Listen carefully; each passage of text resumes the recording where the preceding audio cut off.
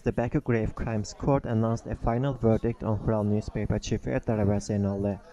The journalist was sentenced to 9 years in jail and will serve his sentence in a common regime prison.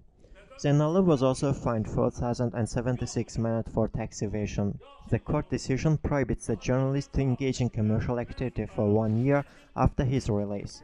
In protest to court decision, people attending the trial demanded freedom for the journalist.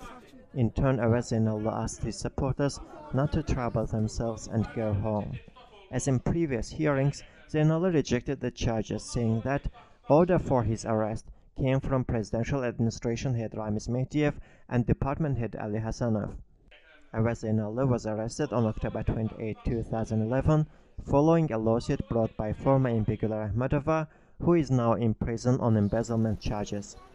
The Anti-Corruption Office launched a criminal case against Zeynali under Article 311.3.3, taking a large bribe, and Article 311.3.4, extortion of the Criminal Code. He was later charged under Article 306, contempt of court, and Article 213.1, tax evasion. On 13th of February 2013, the public prosecutor asked the court to sentence Zeynali to 11 years in prison.